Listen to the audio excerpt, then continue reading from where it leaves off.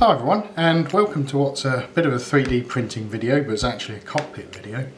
And what have we got here? Well, this is one of my old Thrustmaster Cougar joysticks, and I've mummified it in masking tape as an experiment in 3D scanning, but more on that depending on how that works out. Here we've got my wife's Thrustmaster Warthog, obviously the updated version of this. And one of the most notable differences, although there are quite a few other subtle ones, is this is what is the F16 autopilot disengage lever for the Cougar, and obviously it's nowhere near as large as the one on the Warthog, and from photographs I can see this is probably more realistic than this one. It also has a very nice kind of sprung load action on it. This one doesn't. Anyway, I thought to myself as I was looking at this, we might be able to do something about the size of this and perhaps make something using Fusion 360 and 3D printing to essentially retrofit a larger lever on top of this one. So let's head over to Fusion 360 now and see what we can come up with. So here we are in Fusion 360, and rather than start modelling the part that we're after straight away, we're actually going to model some characteristics of the existing lever, and I'll explain why as we go along. So let's just start with a sketch, and we'll use the rectangle, measure the plate if you like at the front of the existing lever and do a sketch for that and an extrusion.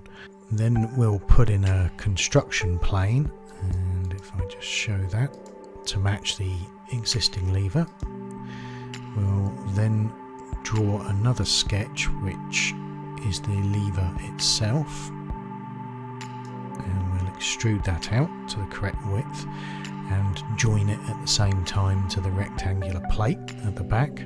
Now we don't need to model all the pivot and pin part at the back here, we just need this front piece. Then we're going to model the profile or cross section of the actual lever we're after, extrude that out, and then using a combine operation we'll use the existing lever that we've just modelled to carve away at the back of the new lever. So if I just turn some of these sketches off, and we're left with a shape which should, with a bit of tweaking for printing tolerances, should just snap onto the existing lever, which will fit into this recess here, and then we can use an epoxy to glue the two bits together. Right, now we're going to add some dimples to the front, and this is quite a long exercise, but to start with, the way I've done this is I've drawn another sketch and used a line which matches the profile on the side here. I've actually drawn a number of lines, each 2mm, I think it was, it could be, yep, 2mm apart, all the way down for the area we want stippling on. So then we create a sphere, and we can move the sphere using a point-to-point move from wherever it got created to this point here. Then all we need to do now is create new spheres and move them to each of the points down this line.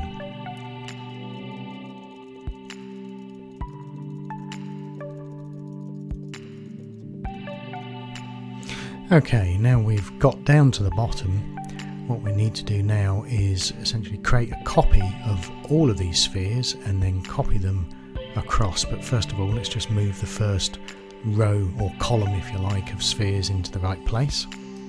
There we go. And then we start copying and moving the copies across in this axis here, so that's the y-axis. And we just rinse and repeat that all the way across. And there's our stippling essentially. Now, these are all these spheres, all several hundred of them, are separate models of bodies to the actual lever itself. So then we use a number of combine operations just to combine those spheres into this body. And then really it's just a case of tidying up this lever with some fillets around the outside, and we're ready to send this over to the printer. Fairly simple print this one, although I'm using a smaller layer height than normal and also doing it pretty slowly as well.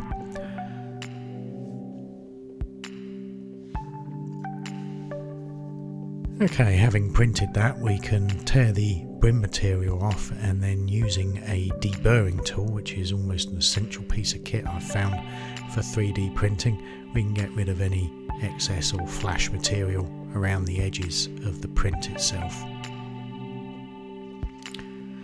Having done that, we can then dig the support material out of the back of that cavity where the existing lever will fit.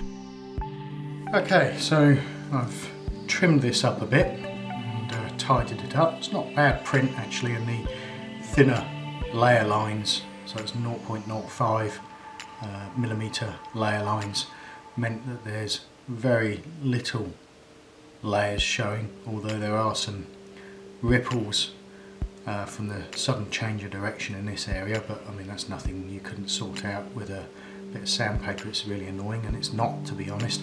The stipplings come out very nicely on the front, so that's great.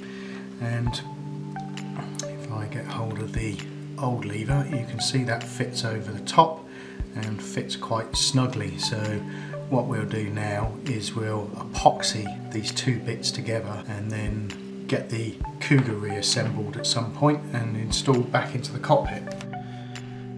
Decided just to use some standard 5-minute epoxy on this. I figured it would hold in place, and actually I've been using this mod for some time now, and it's held up to a little bit of punishment. I'm sure if you really grabbed it you'd probably break it, but you might also break the stick at the same time, but it seems to be working fine. So just make sure you don't use too much glue, otherwise you might get some in the mechanism there. So just a case of fitting it back onto the cockpit and check for function, and it seems to work okay. You might want to put a spring in there at some stage or something to make the action a bit smoother, but yeah, good upgrade.